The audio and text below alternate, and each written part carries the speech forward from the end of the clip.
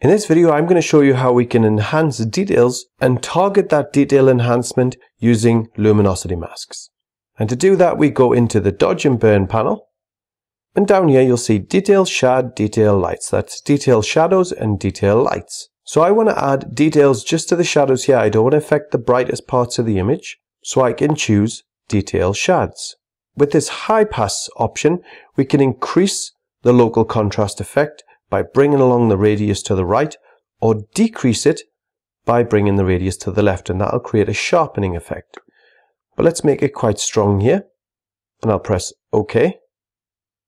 And now you see we have this levels dialog, and this is our luminosity mask behind it. We just want to select the darker areas and not the brighter areas, so we want to create a much more selective, targeted mask.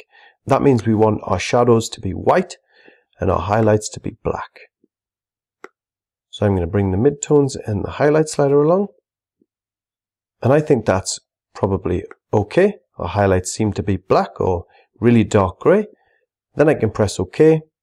And now if I zoom in to the canyon, here's before and after. Before and after. You see we've added some beautiful local contrast.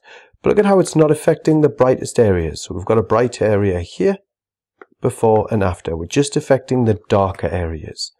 And of course we can always reduce the opacity of that detail shadows area if we think it's a little bit too strong. So there's before and after.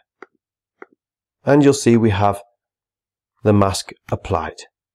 If I disable the mask and zoom in once more